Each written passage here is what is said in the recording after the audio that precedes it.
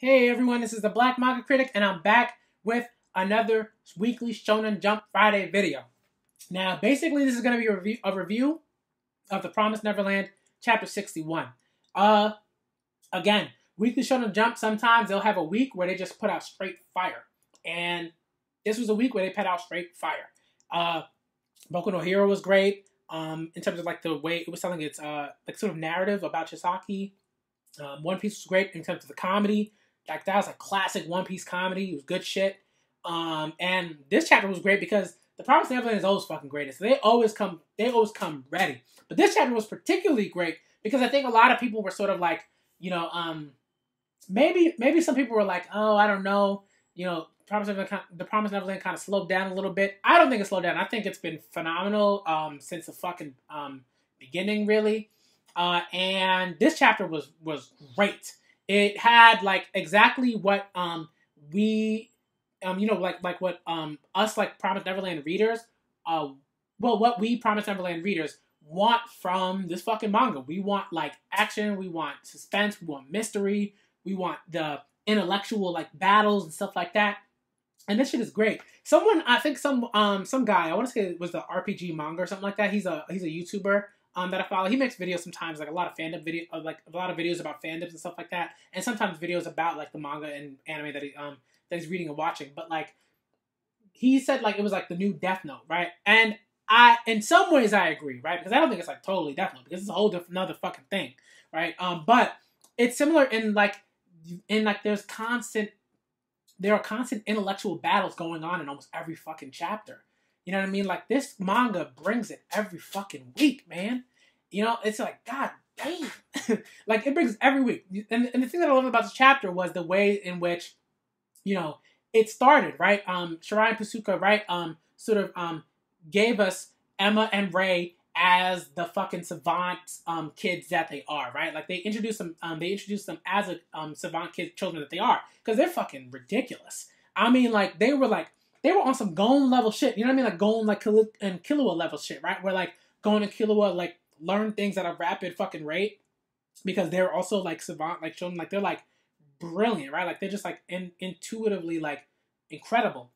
And Emma and Ray are very similar, right? Emma's very similar to like Gon, in a very general sense, right? And like Ray is very similar to Killua in a general sense, right? So there's like a way which like Shirai and Posuka introduced them as like fucking like brilliant children who are intently watching Teacup Guy. I call him Teacup Guy. Some people don't know what to call him. I call him Teacup Guy because that was like the biggest thing that I noticed about him. He was always sipping like ART or whatever, and like stuff like that, right? Like, so I call him Teacup Guy, but they were like studying the shit out of him, like, you know what I mean? And like, they're like, can you do that? Can you study someone and like pick up some things at times? Yeah, sure.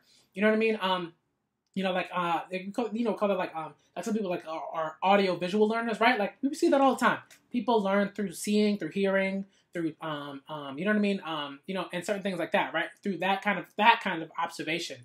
But like these kids are on a fucking whole nother fucking level. And I love the fact that Shirai and Posuka just like continue to like push that. We always have to remember these children are not fucking normal. That leads me to believe that like maybe they were born, maybe like they were born, right? Like clearly like they were born, but like they like like Isabella had to have eaten some sort of like crazy like pills or something like that while she was carrying Ray, and Emma also like had a mother that was carrying her that like had some sort of like crazy, not growth hormones or anything like that, but just like certain types of like medicines or drugs or whatever that were fed to their mothers that in turn affected their growth, right? Like while they were being fostered in the womb by their mothers, right? Like that's like I'm pretty sure, because like they're like even this guy was like, yo, this kid's too fucking smart. And this guy's fucking brilliant, right? Like, he's got to be brilliant, right? Because he survived this whole time. He's one of the kids from the farm. All these kids are fucking brilliant at some level, right? And Emma and Ray are like, whoa. Like, he's like stunned. He's like, yo, this fucking kids, man. I'm really trying out here. I'm really trying to like, take these fucking kids out. And these kids just keep fucking surviving. You know what I mean? Like, it's really, really funny. So, again, like, Shirai and Posuka introduced these kids as Emma and Ray as kids who are not people to be fucked with, right? Because like if you underestimate them for a fucking second, you're done, right? So what I also loved was that just as quickly as they are introduced as like these brilliant fucking children who can, who are just gonna keep coming at it and keep thinking about brilliant things and brilliant ideas and doing brilliant things, and resourceful things.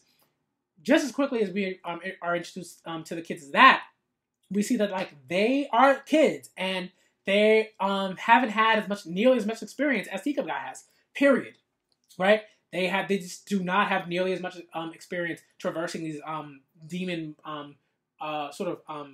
environments as Teacup Guy. So they fucked up, right?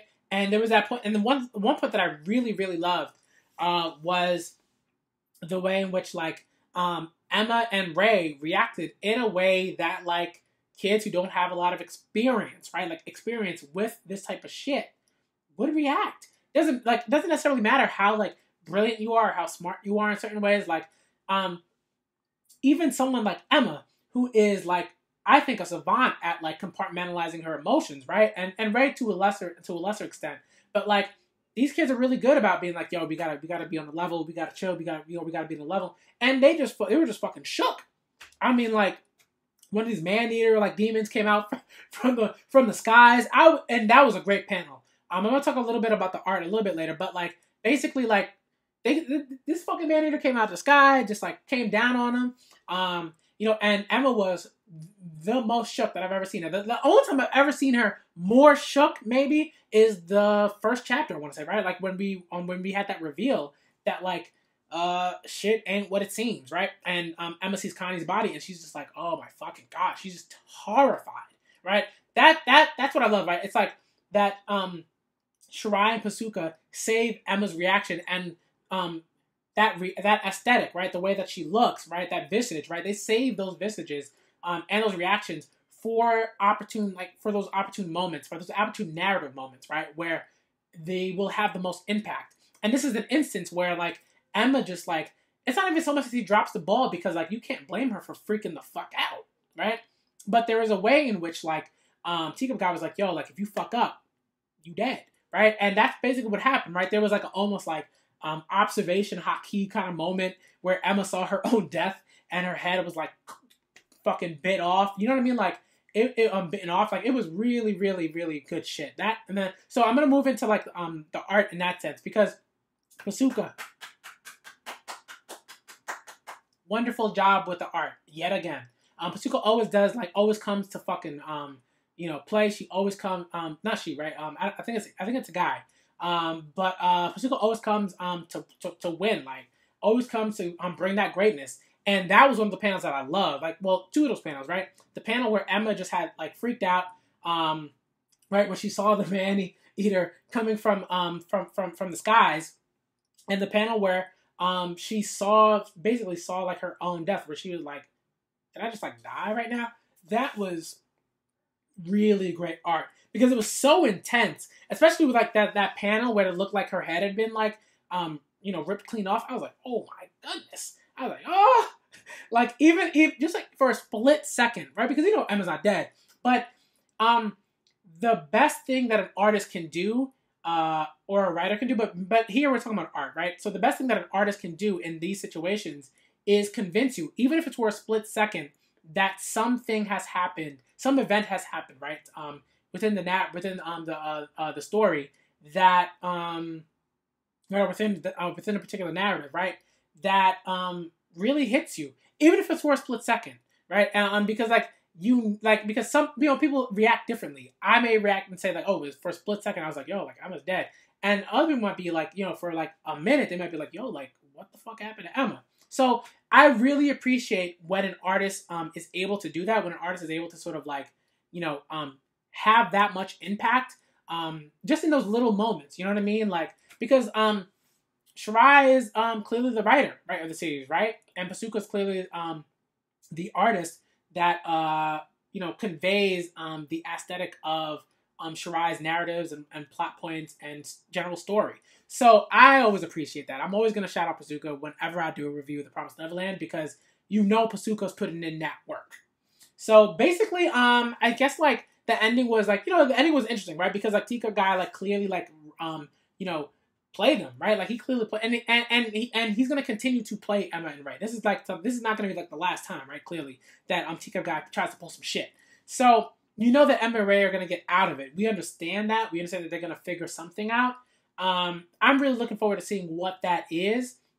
It's gonna be something that has to do with some sort of like, you know, some really brilliant plan that utilizes the weaknesses of these man-eaters, right, and their sort of pack mentality. I'm pretty sure that's what's going to happen. But even if it doesn't, I'm just looking forward to seeing what the fuck Shirai and Posuka give me next, because I'm always looking forward to seeing what Shirai and Posuka give me next.